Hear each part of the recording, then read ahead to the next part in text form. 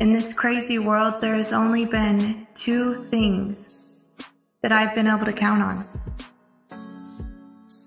And that has been my connection with the divine and my heart's knowing. And this year has tested everything collectively that we've perceived to know. It's been shaking us to our core to bring us back to our center. Just as if we would shake a tree, leaving only the living leaves left standing firmly on the branches. We too are being pruned of our dysfunction within and without us. This leaves us feeling as if we have nothing left to stand upon as the faulty foundation collapses and crumbles.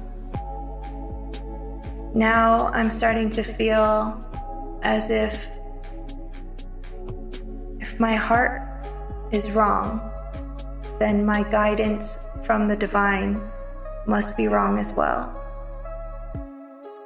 I've had everything that I thought I knew challenged and tested, and I'm finding out that I've put my own self through all of this hellish pain that I've gone through for the last 10 years for absolutely no reason.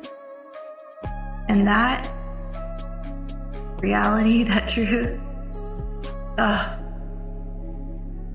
was a devastating experience to realize there's no one to blame but your choice to choose fear instead of love, to choose the hard way versus the easy way, to surrender your will, your ego's will, to the guidance and the service of the divine will, God's will, to be done through you, bringing those pillars of heaven to earth. This woman that awoke this truth within me over 10 years ago.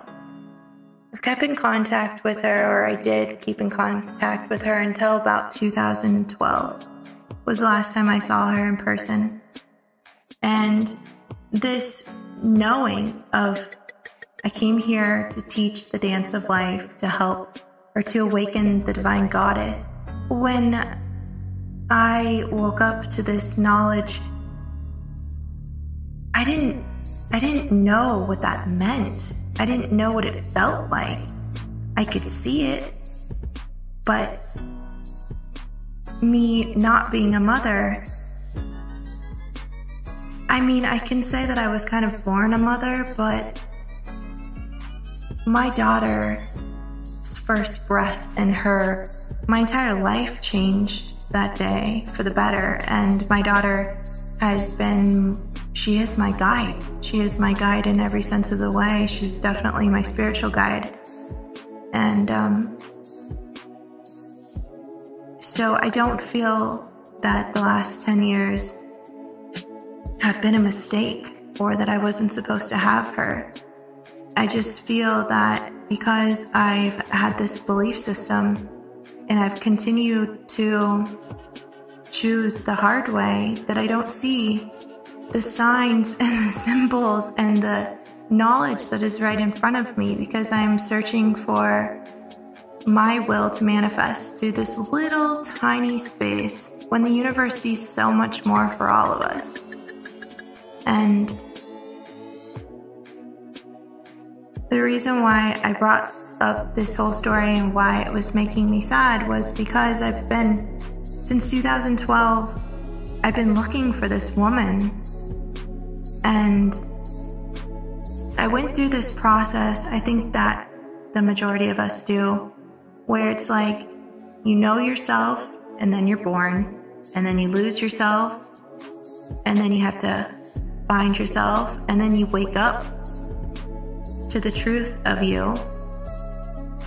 And I feel like as I've woke up to my spiritual truth, or I want to say God self, I don't know, my soul, my knowing that existed before this body, you know, because this body is just a vessel through which we manifest our creation and our light through. It's merely a tool. I feel like when I didn't know, there was a lot of people around me that were so excited for me to find out. But then as I started to know, people, basically the outside has gotten a lot smaller. And I've had to learn how to trust when I get myself out of the way and I ask, and that knowing comes in the center of my being, of this truth vibration. It's been this process of just allowing for that listening and knowing of truth instead of searching for the outside to validate the truth. And I even went to Sedona, as most of you know, and subconsciously I was looking for her. And here, this woman that woke me up to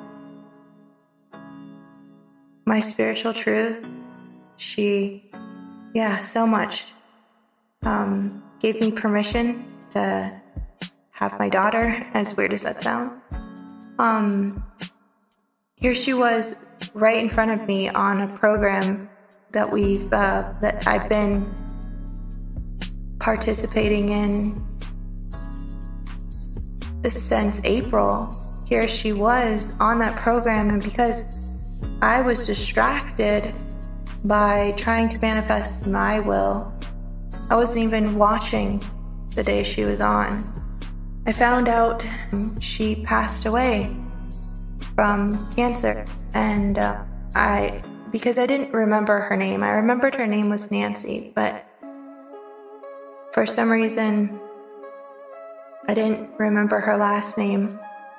And I also always felt like her name didn't match like the energy that I remembered her as. And when my friend, who is one of the hosts, was talking about her, and she started saying that she went with her to the south of France, it started to click, and I was like, oh my gosh. And so we had the recording from when she interviewed her, and I went back and I watched it, and that set this whole process into motion, because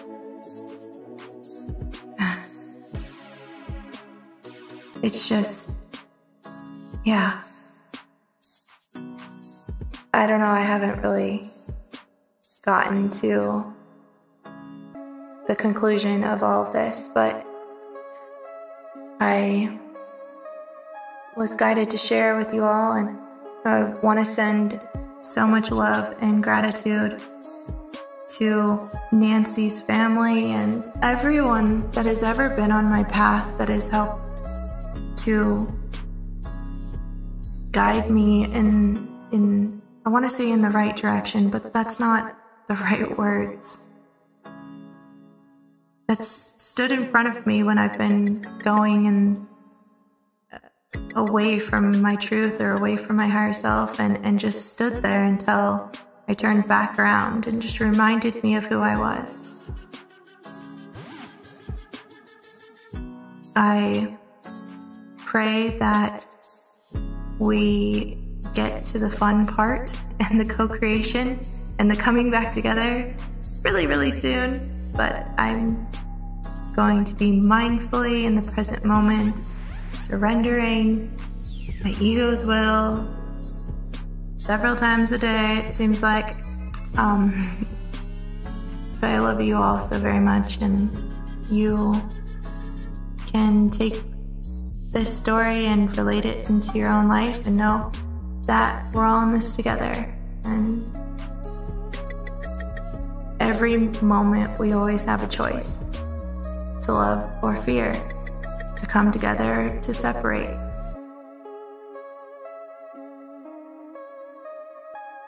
And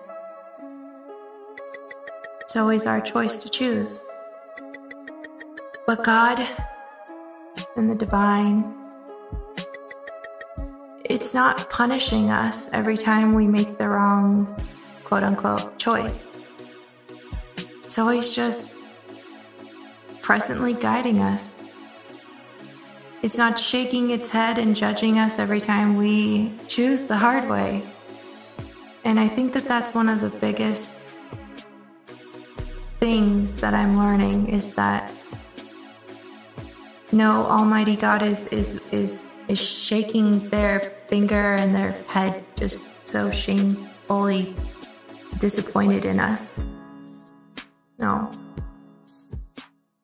Shame was something that the ego created the moment that it felt rejection, and that shame started to infect us all.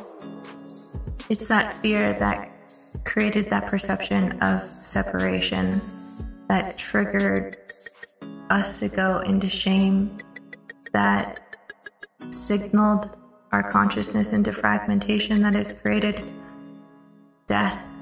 And that is the biggest virus and infection that we need to be mindfully pruning from our human reality, coming back to a state of wholeness, to the truth of our divinity. This is Kendra, the Divine Purpose Mentor. You guys can reach me at KendraDivinePurposeMentor.com. I love you all. Have a good night.